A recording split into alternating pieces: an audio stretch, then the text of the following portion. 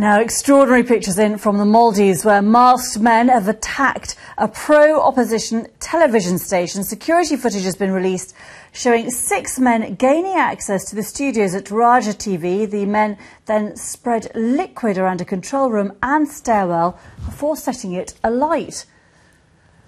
Well, other offices in the building were also reportedly damaged in that fire.